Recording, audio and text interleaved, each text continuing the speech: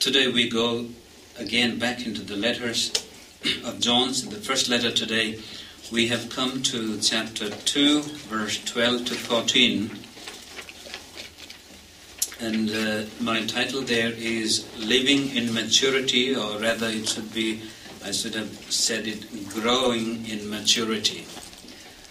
John has come at a time or place where he had to stop for a while and see what he is writing. So he goes back and gives us this small capsule of these verses, which are very odd in between. They don't match with the first, neither they match with the following passage. But yet he's asking us to grow in maturity, live a life of maturity, live in maturity. So the reason I said live in maturity is I've been writing to you, I've been speaking on living, and I think that is how I came across with the phrase live in maturity. And when it comes to growth in life, when it comes to motivation to do something better than what I have been doing so far, I think it is the German poet Johann Goethe who said, correction does much, but encouragement does more. Correction does much, but encouragement does more.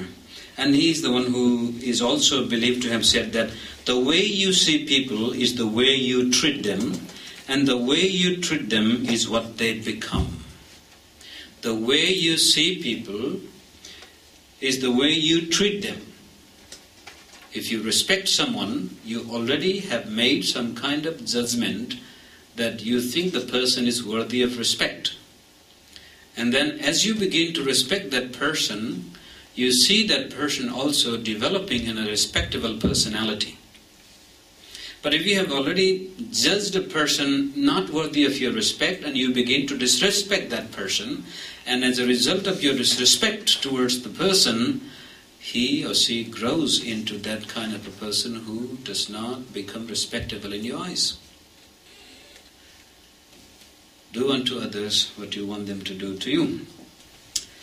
So in that line, I read a story of a retired school teacher in Arizona.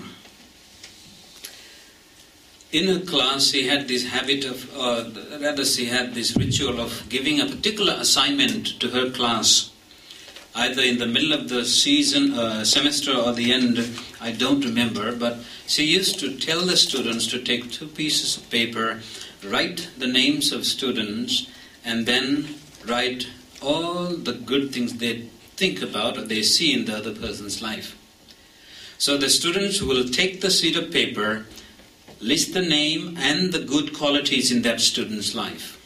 Then she will take the paper, go home, and then she will tally all the good things that the friends are writing about each other, and on the first class then she will hand over each person this list of good qualities described by their friends. Many years later, one of her students was killed in Vietnam, and she goes to attend his funeral. As they were just jostling around after the funerals and having the time to share and talk to each other, the father walks up to the teacher and said, "Ma'am, I'm so glad you taught my child. When he died, he had this list with him." And he gives to the teacher the list that she had compiled of all the good things his friends had said in the class, and he was carrying that list all the way to Vietnam. And as the news spreads out that he was keeping a list from his middle school all the way to Vietnam War, some of his classmates also were there attending the funeral, and they sheepishly come and said, "Miss, actually I still have that list in my front desk." And some other guy says, "I still have it in my pocket." And the other guy says, "I still have it in my wedding album." Because those good words written by friends or the peers or classmates meant a lot to these young men and women too, who grew up and became men and women who went all the way to Vietnam to fight for their country. But yet, the words written by their classmates when they were in the middle school still meant a lot. that you're beautiful, you're handsome, you're kind, you're helpful, you did a wonderful job, you did help to me in this way and that way. So therefore, go to his word. Correction does much, but encouragement does more. I wish I had known that earlier in my life. So when I began a Christian walk and started my ministry, I was known to be a very rebuking pastor. So later in life, I had to work hard to temper and to realize that no, actually I am the immature one, not my members. Because when you see a judgmental attitude in a person's talk or teaching or any other instruction he or she gives, you will realize that the person is not mature enough. He has not lived enough years. Whenever you hear a pastor or a preacher with a judgmental attitude, whenever you come across with a person who talks in that kind of a tone, you know that this person has not learned or not yet matured. Because if you're matured in Christ, then instead of judging others, you will begin to encourage others. You will begin to lift them up. When someone comes with the terrible problems, instead of telling how terrible and awful you are, you would say, my friend, that's not a big deal. Why don't you just look up to God who has done much more than what you can think or imagine. He can change your mistakes. He can change your sinful behaviors. He can change your weaknesses into something that you can never imagine. They will give you more advice in order to grow, not in order to condemn or correct you. So here, John is very strong in many cases up to now. He said, if you say I love, but you hate, then you are not a Christian. If you say I walk in the light, but you don't love your brother, you are still in darkness. In fact, you belong to the evil one. If you hate someone, he said, you are not a Christian. Then all of a sudden he waits here. He pauses here, and he realizes his words may have been a little hard for the members to digest. And he gives them their true identity. One more. He assures them that, okay, I'm writing this letter to you, but the fact of the matter is, you are who you are. It does not change by anything you do or you don't do, because God has called you, God has saved you, God has forgiven you, God has made you His own. He has sealed you by the power of His Holy Spirit. So I want you to be reassured of who you are in Christ. So let me read what he said here. 1 John chapter 2, verse 12 to 14. He said, I am writing to you, dear children. The word dear is not there in the original text, but because John is a loving disciple, maybe the English translators want to put his emphasis here. He said, I'm writing to you children. And the word children here has to do something with relationship. Like a father who has a 60-year-old son is still a child to him. So that's the word here. The child in relation to what he is or she is to the father, to the parent. So, I'm writing to you, my children, because your sins have been forgiven on account of his name. I'm writing to you, fathers, because you know him who is from the beginning. I'm writing to you, young men. Now, young men, not necessarily men in sense, but young ladies too, okay? So, I'm writing to you, young men, because you have overcome the evil one. Then he is going to repeat it again, the same thing with slight modification in verse 14. He said, I write to you, dear children. Now, that is a different word again. The dear children here is not in terms of relationship, but in terms of chronology, in terms of your age. This is literally the children, the little children that are just growing about. So in English, we don't see the difference, but in the original language, you will see the first word for children was in terms of relationship. The second word in verse 14 is in terms of age. Applying that to our spirituality, it would be new believers, immature believers, if it is a word like that. So he said, I write to you, dear children, because you know the Father. Now see the difference though repetition, but in verse 13 he said, I write to you, children, because your sins have been forgiven for his name's sake. And in 14 he said, I write to you, dear children, because you know the Father. And then he said, I write to you, fathers, because you know him who is from the beginning. There is no change for that. And then he said, I write to you, young men, because you're strong. First time he said, you overcame the evil one. But now he said, how did you overcome the evil one? Because you're strong. Then he said, and the word of God lives in you. That means, how are you strong? Because the word of God lives in you. Therefore you have overcome the evil one.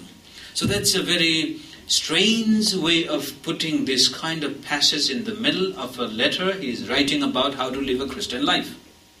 And he stops here and says, I write to you, children, I write to you, fathers, and I write to you, young men. There are three groups of people he is addressing, as though he is addressing these three groups, but in reality, he is writing this letter to a church. So therefore, we can deduce from this kind of a writing that he is writing in terms of our spiritual growth. Some children, the first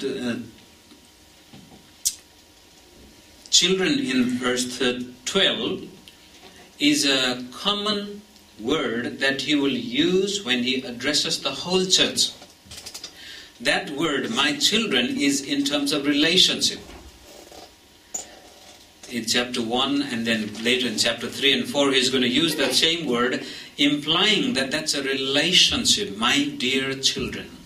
Of course, he's an old man by this time, and by age-wise also he is able to call them my children. Spiritually, he has given them spiritual birth, and Paul also says that he has given birth to many, many spiritual sons and daughters. And in many places Paul says, you ought to be fathers by now, but you're still children, you're infant. So first of all he says, I write to you, my children. And the first children in verse 12 has to do with his address to all Christians.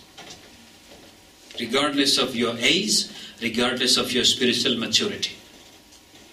You're all children for John, and taking that back to God, and we all are the children of God. God is our Father. So in that terms, when he says that you are my children, I'm writing to you. This letter is for you. Why? Why do I write? Because, the word there, because your sins have been forgiven. To the first children, in terms of relationship, whether you're old or young, whether you're spiritually mature or immature, whether you're a new believer or an old believer, he says, I'm writing this because your sins have been forgiven. That's a powerful statement. He's not saying your sins will be forgiven. He's not saying your sins are being forgiven. They have been forgiven once and for all. When you accepted Jesus as your personal Savior, at that point, something eternal has happened. At that point, when Jesus Christ comes in your heart as the Logos, a life-giving word that we saw in chapter 1, the life-giving word that entered your heart, created you into a new image. And he took away all your sins once and for all. Your sins have been forgiven. Yes, he said, if you hate someone, you're in the darkness. If you walk in the darkness, then you don't know the Father and you don't belong to him. Yes, there are times we will get angry and upset. Yes, there are times we will be very mad at each other. We may hate at times, but that does not define our existence. Our existence as Christian is that we are forgiven people. We are cleansed people. We are made holy. We are created in the image of Christ. So he said, I want you to understand that I'm writing to you. I want you to grow in your spirituality. I want you to be loving, kind and compassionate. But that does not mean that if you fail at one time or the other, it doesn't mean you lose everything. No, your sins have been forgiven. You're cleansed. And therefore in chapter 1 verse 9 he says, if you confess your sins, He is just and faithful to forgive your sins and cleanse you from all your unrighteousness. Not only that, he said, your sins have been forgiven. How? For His name's sake. In NIV says, you have been forgiven on account of His name, because of His name or for His name. That's a little difficult to translate. Some commentator would tell you, he is simply telling that because of the name of Jesus your sins are forgiven, and that is very true. But taking back this idea of the name of God and God doing something for the sake of His name goes all the way back to Moses, for example. Moses in Numbers chapter 14, and then Ezekiel expounds that passage in Ezekiel 20, and God wanted to destroy the people of Israel when they rebelled in the wilderness. God said to Moses, I've had enough of these people. I'm going to destroy them. I'm going to kill them, and then out of you I will make a new nation. But then Moses goes to God and says, Lord, what are you saying? If you do that, what will the people who hear about you will say? Then Ezekiel says, because of the name of God, He did not destroy them in the wilderness. Because of the holiness of the name of God, to protect His own name, He did not destroy the rebellion in wilderness. Moses also appeals to God, says, Lord, for your name's sake, don't do this. And then God listens to Moses. That's an amazing chapter in itself. So Moses said, for your name's sake, forgive our sins. In 1 Samuel chapter 12, we see the people of Israel are now back in the promised land. Samuel is an old prophet and judge and priest. His sons are not doing well. And the people began to ask for a king. Samuel's heart was broken. God says, go and give it away anyway. They are not rejecting you, they are rejecting me. Then Samuel goes and gives them the king, and he tells them this warning, and he said, if your king and you people rebel against God, God will reject. But for His name's sake, He will reject the king, but will forgive you. He will save you. God will save His people for His name's sake, even though He will reject the king. And that's what happened in the life of Saul. Jeremiah says the same thing in chapter 14. He said, Lord, please don't nullify the covenant with your people. Yes, we are wicked, we are unrighteous, we are rebellious. But for your name's sake, O God, do not cancel the covenant. If you do that, we are done, we are finished, we have nothing. And what will happen to your name, that awesome, glorious, powerful name?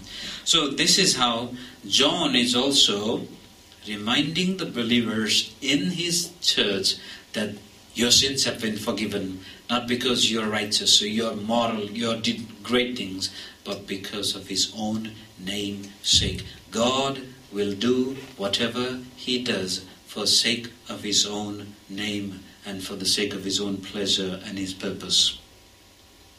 So forgiveness of our sins is also for His own name's sake, for His glory. He has created us in His image. He has redeemed us today by His Son's blood. It is all because of His name's sake. To make that crystal clear, let's read Ezekiel chapter 36. If Sydney can post it there, you will join with me. That's a long passage, but beautifully describes the desire for God to save His name, and in doing so, He is saving His people. Let us read Ezekiel chapter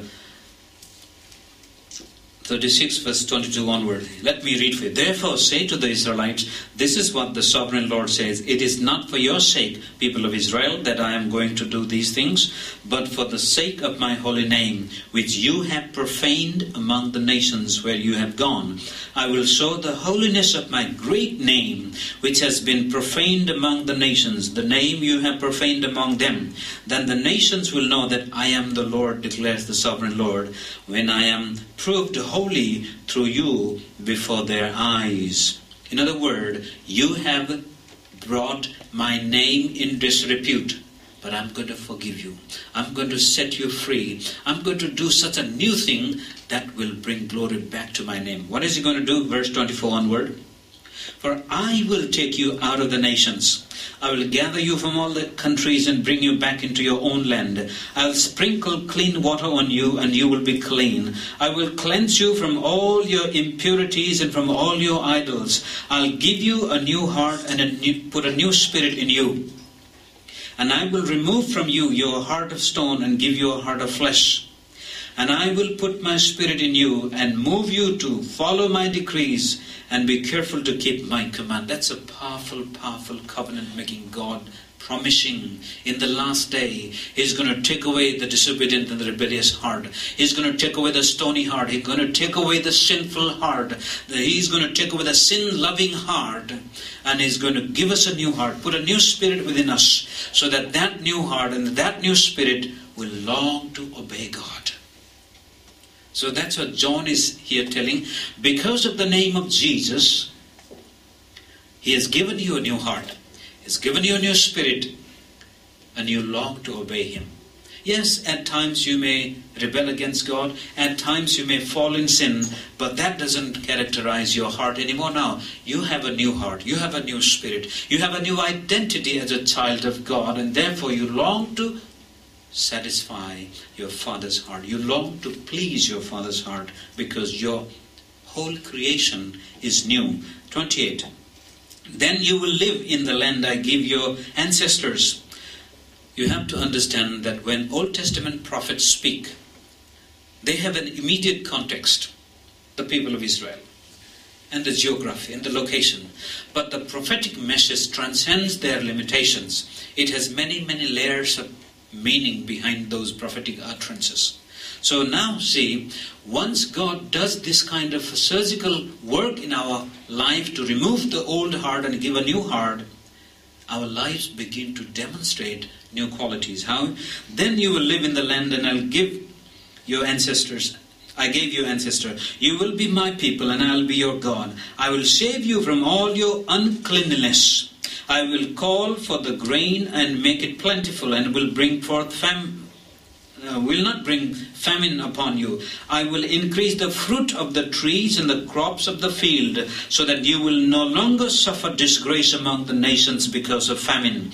Then you will remember your evil ways and wicked deeds, and you will loathe yourself for your sins and detestable practices. I want you to know that I am not doing this for your sake, declares the sovereign Lord. Be ashamed and disgrace for your conduct, people of Israel.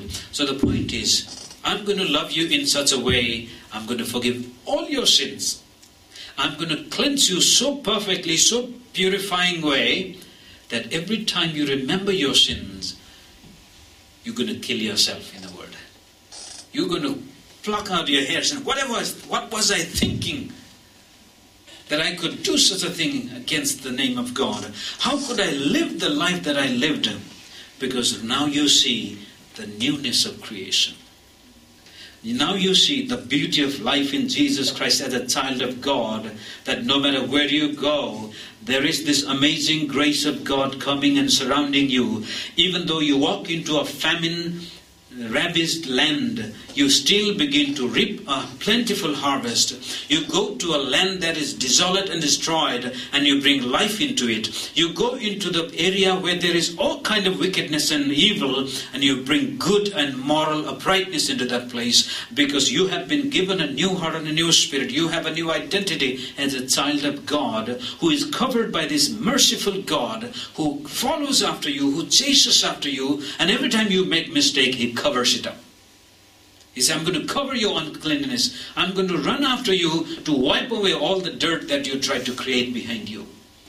And when you look back and you're going to say, how could I do such a thing? Oh God, have mercy on me. And you will loathe yourself. You will repent from your sins. And that's what John said. When you repent, He is just and faithful in forgiving your sin and then wiping away all the dark spots that you will have in your life by indulging in sinful behaviors. So that's the kind of namesake, for His own namesake. What kind of God we serve? We serve a God who is loving. We serve a God who is compassionate. We serve a God who is a creator and the sustainer of the universe.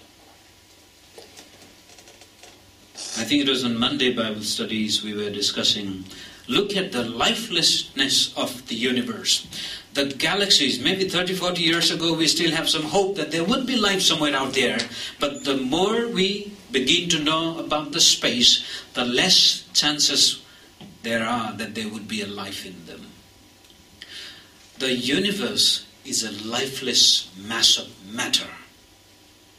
The Earth and the Moon and the Mars appear to be made of similar kind of matter. Even the asteroid that passed by, the meteorite that fall on Earth, they happen to be similar kind of materials. But only on this little tiny speck of dust there should be life and nothing in the vast universe.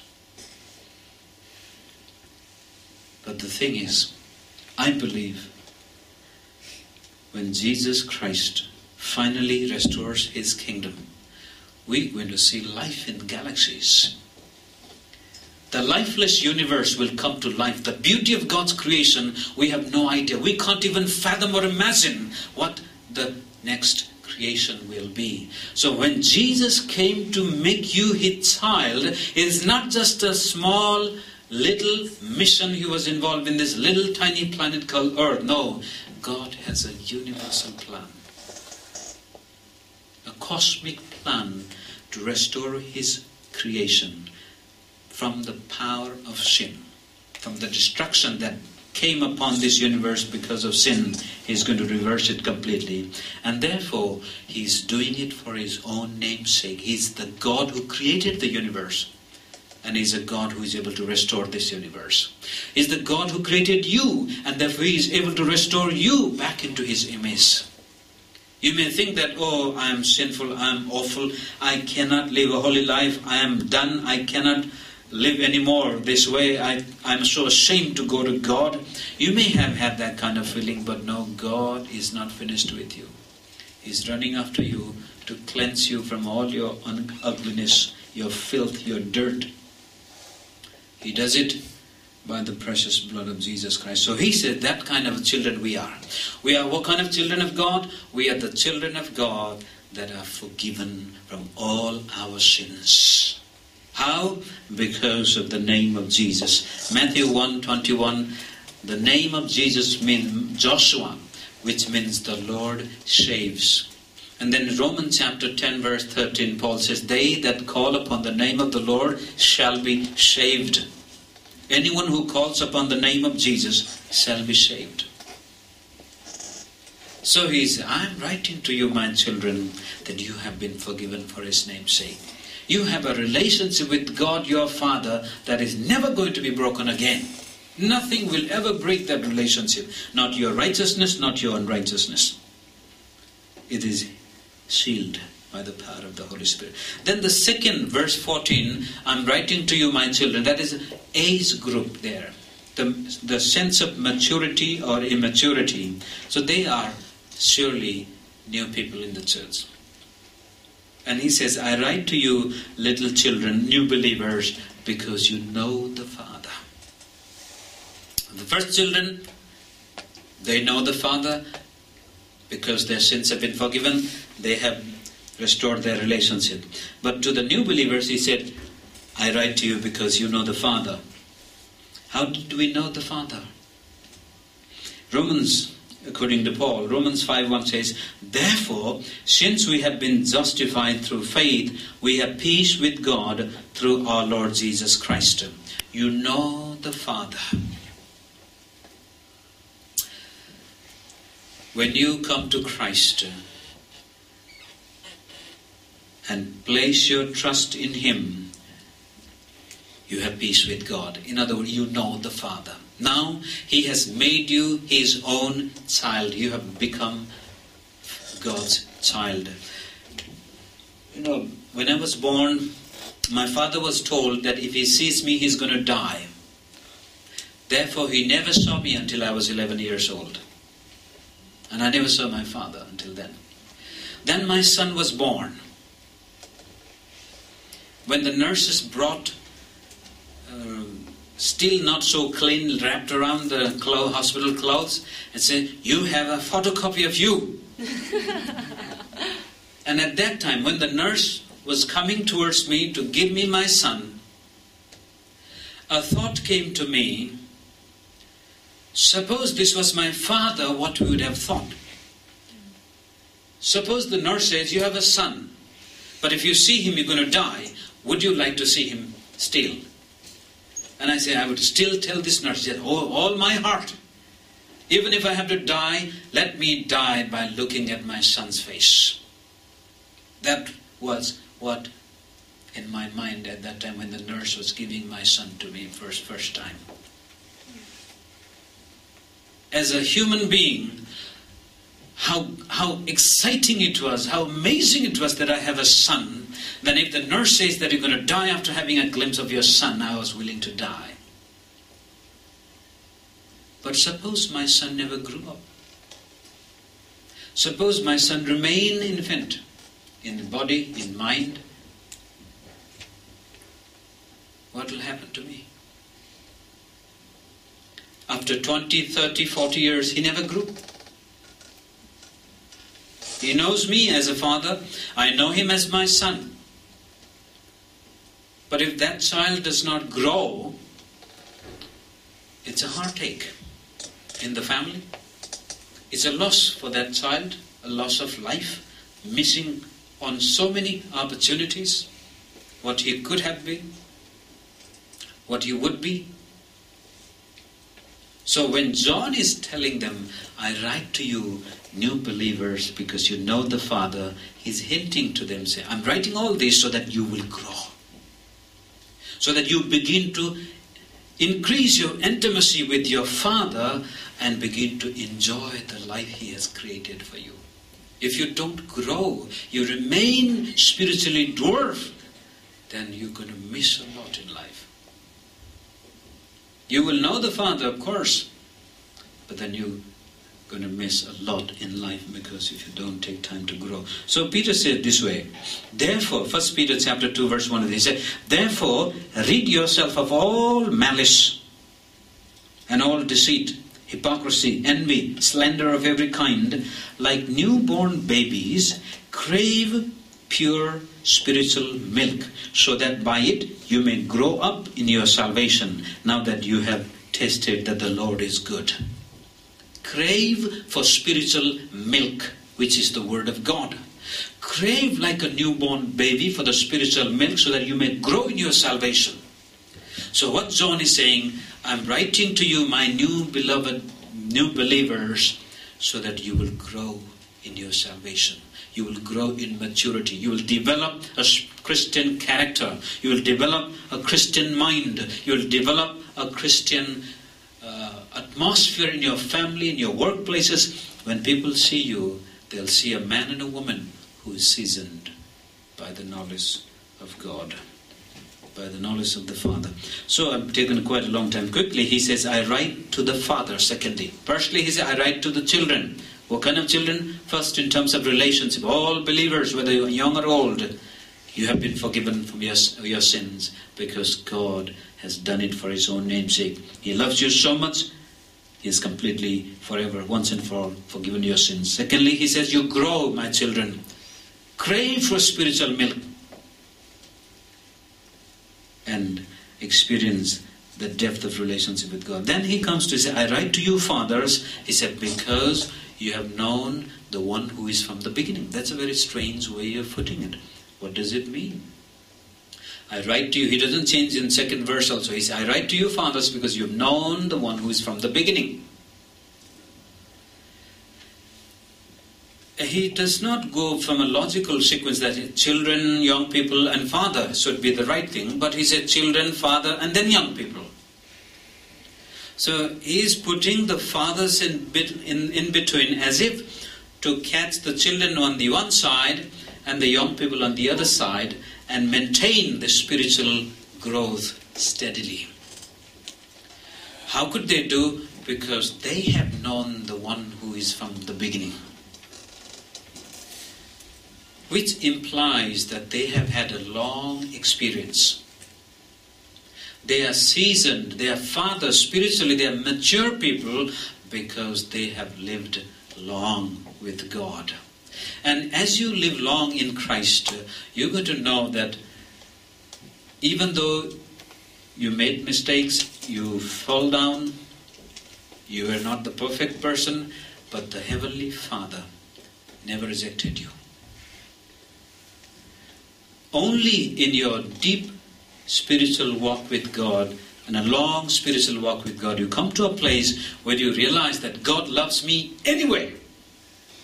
So you stop correcting yourself for God to love you more. You stop working hard to earn God's love. You stop yourself perfecting yourself in terms of morality or any other good works so that God would love you. You come to a place where you say, God loves me anyway.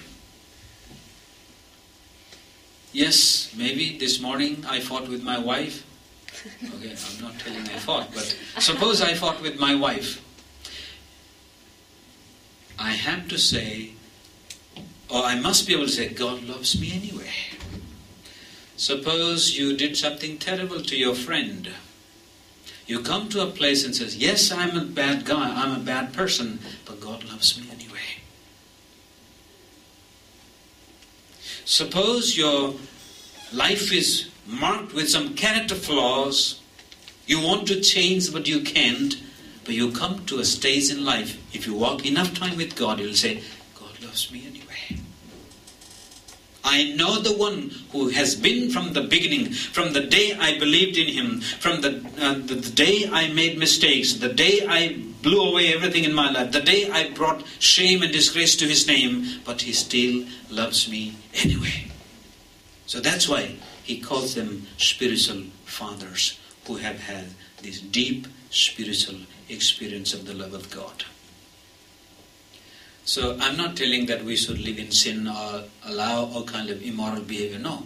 The point is, you can never earn more love of God by being a good person, because God has already loved you more than what you can think or imagine. His love is complete, perfected.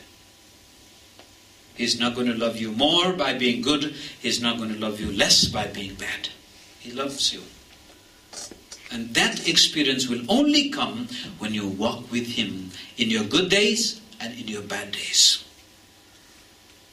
If you're walking with God only in your good days and running away from Him in the bad days, then you don't know God. So you walk, these fathers have walked with God in their good days and in their bad days, and therefore they can handle the young people, children also, and they will be able to handle the young people also, and will be able to provide them some kind of spiritual mentoring to those who want to develop in life. So quickly, let me run through as my time is running out. He says, thirdly, he says, I write to you young men and women too. He said, you have overcome the evil one. The young man would correspond with the member who has believed in Christ and he's developing, he's progressing in terms of spirituality. He's overcoming. This person is a newly born again believer but has done some kind of progress in life. He's progressed, he's done his spiritual discipline and is reading the Bible, praying, he's filled with passion and compassion, he's filled with zeal and vitality. Therefore he said, you have overcome the evil one. How did he overcome evil one? He will say, you are strong. Not physical strength, it is a spiritual strength. How do you get the spiritual strength? He said, the Word of God abides in you. So he said, I'm writing to you young people because you're strong, because the Word of God lives in you, and therefore you have overcome the evil one. So in other words, he said, continue to do so. I'm writing to you these things so that you continue to do so. You remain strong spiritually. How do you remain strong spiritually? Remain in the Word of God. When you remain in the Word of God, that is going to give you the spiritual vitality to overcome the evil one, whatever that may be. So for the children, for the fathers, and for the young people, the only resource or the only vitality, the vitamin that you will have is from the Word of God. How can you grow in maturity? By Word of God. If the Word of God lives in you, it'll grow your spiritual life. It'll grow you into a strong person who is able to overcome the temptation of the evil one, who is able to overcome some of the character flaws in life, who is able to overcome difficulties and challenges and hardships in life, because the Word of God is in you. I cannot overemphasize the value of reading the Bible and memorizing the Bible and believing the Bible and putting that Bible into practice. I was watching Oprah Winfrey show, and they were making some kind of jokes, and the three ladies were sitting in front and they were enjoying the joke. And there was Simon Cowell also with Winfrey, and said, one of the ladies said, "You look very flirty." And she goes, "How could you say so? I'm a Bible teacher." And Oprah said, "You're a Bible teacher?" And then they had back and forth and said, "If you're a Bible teacher, can you tell me the names of the Bible? The books of the Bible." And she goes, "Matthew, Mark."